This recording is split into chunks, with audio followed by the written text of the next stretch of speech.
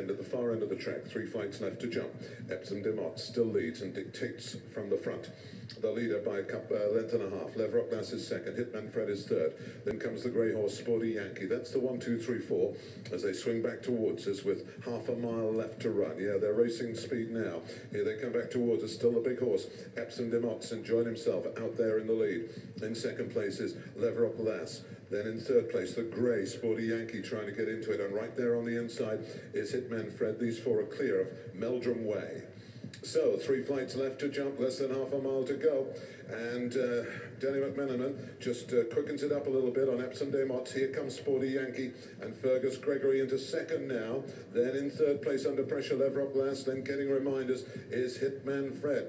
They've got 2 flights left to jump. Epsom de Mottes hasn't seen another horse in the race. Can he keep going? 2 flights left to jump. Sporty Yankee doing his best in second, but the leader's over the second last, and he's a clear leader. A mistake by the second, by a tired Sporty Yankee, and it's Epsom de Mottes. He could be landing a big gamble here. 10 lengths clear, coming towards the last. And he's safely over. Epsom de Mottes, 12 lengths clear of Sporty Yankee. And this is a nice winner for Danny McMenamin. Trainer Philip Kirby, the 7 horse Epsom de Mottes, is coming home, ears pricked, in style, to win it very well indeed. In second place, just coming towards the line now, is Sporty Yankee. And that is the 1.